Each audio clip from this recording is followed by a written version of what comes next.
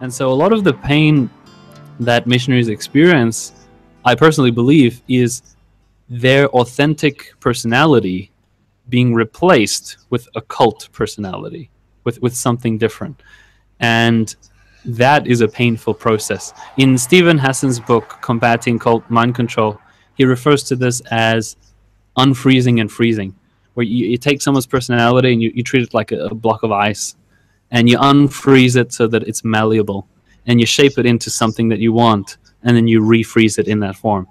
And so that's what happens as a missionary, as a young missionary. Your personality is taken, it's broken down, it's reshaped to be in the image of Mormonism, of the Mormon ideal, and then that reshaping is a painful process.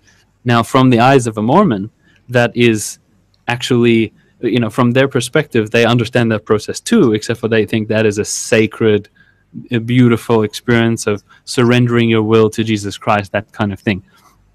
But in actual fact, your personality is being eroded, your authentic identity is being replaced by a cult identity.